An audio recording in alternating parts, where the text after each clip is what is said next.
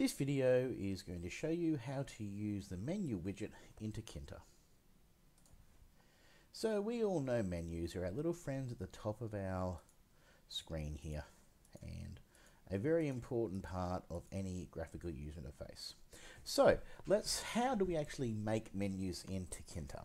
So this is a little example window we're going to make up here, and these are our two little menu items. You click on the menu and you've got further menu options down here. So you can say hello, or you can say goodbye, or we can change the background to being white or yellow, or back to white. So how do we do that? Well, let's look at the code in here. So as usual, we've got our usual code where we have created our window, we've imported Tkinter, we've created our window, and down the bottom here I have run the main loop. Now in the add window component it gets a little bit more complicated. First off, I'm just going to put a little message label in here, which is that label there, so we've got something to work with, and it starts with the default color of white, and I'm just going to pack that in and put it both. Now remember, I've had to name this message because we're going to actually change it, so we need to address it later on. So let's actually create the menu. So the first thing we need to do is to create the very top menu along up here. This thing up here and this one along here.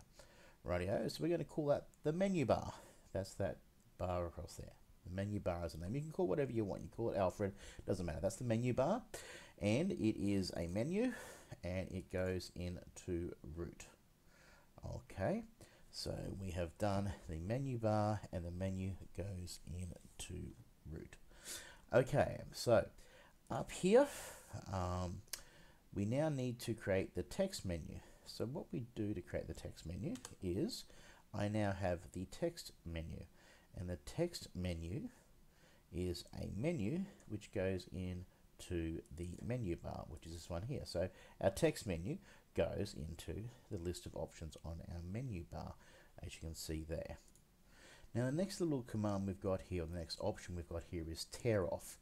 And tear off basically allows you to click on there and drag your menu out and have it floating around, like you often see in programs like Photoshop. So we don't want that to happen normally, so if you don't want that to happen, make it tear off equals 0, and it doesn't allow it to happen. So I've now created my text menu. I've now got to put these two little components into the text menu here. So the first thing, I come into here, and in the text menu I'm going to add a command. Rightio, and that command is hello. So I'm adding a command hello, and the command up here is going to run the hello function. So we'll bring that up in a second. So now we've done that, also got to add my command goodbye, text hello and goodbye. So I've made my two commands, and then what I'm actually going to do is then I'm going to add those as cascades. So add the menu bar. So in adding the cascade, that is actually making this little drop down here, that's called the cascade. So I have named my menu, text menu. I then added the commands that I want to go into that menu, and now I'm going to add that as something that cascades down off my main menu. So the menu bar, which is our main menu we've got up here, we have added a cascade, as in a menu that will drop down from it. The label is going to say text, as it does there, and the menu that drops down is my text menu, of which the details I have set up there beforehand. So you need it in this order. You need to actually create the little submenu, you need to add the commands in for the submenu, and then you need to add the cascade. So we've done the same again for the background one. I've made a background menu here, and I said it's in the menu bar. I've created the two commands for that, which is a command white and command yellow. So clicking at that there, you see the white and yellow, and then I have added the menu bar. I've added a cascade, something that drops down from the menu bar. I've given it a label called background, and what it drops down is the background menu, again, whose details I have created and defined there. So I need to display the menu now.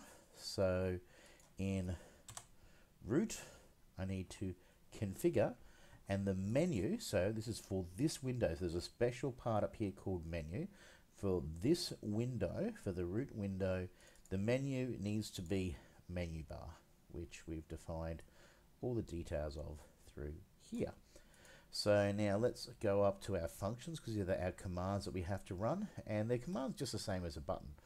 So if I say hello, then I basically want to reconfigure the message label to say hello. If I click on goodbye, we want it to say goodbye.